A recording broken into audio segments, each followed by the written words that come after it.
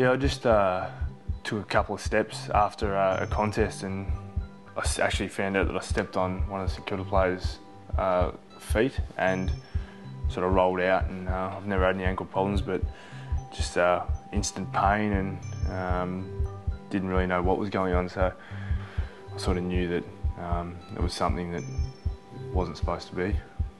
Then I thought, stop being a pussy and stand up, and I forced myself to stand up, and when I took a step it was just, yeah, no good. I knew it was no good. For all the injuries I've had, it was probably one of the most painful things I've had, and obviously I've since known that it was ligament damage.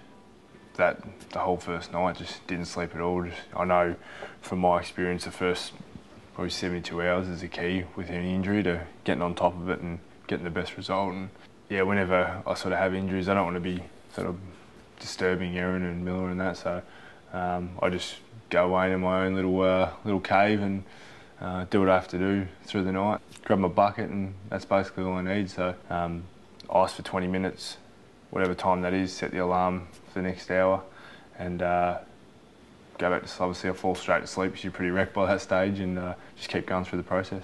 Yeah, every hour I'll click the camera on, so I guess everyone believes that what I'm saying is true, and that this is a process that we go through when we get these type of injuries.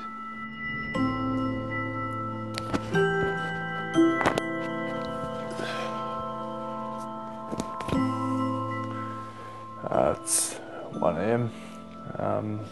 First go tonight since I've actually been asleep. Let's get this done, eh?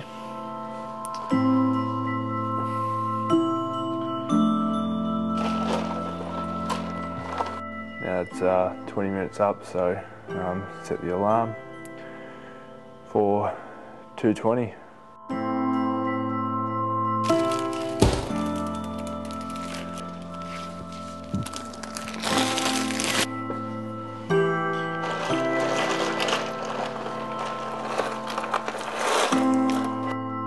Dogs are sleeping well.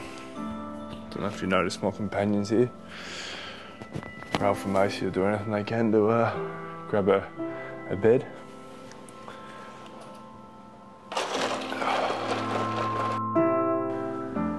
Well, given it's now 5:20, I'm not going to bother setting the alarm anymore or going back to sleep. Time to get up and start the day as such.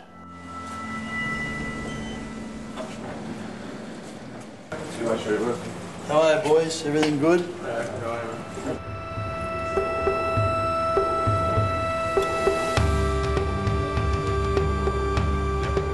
Oh, that's still so sensitive.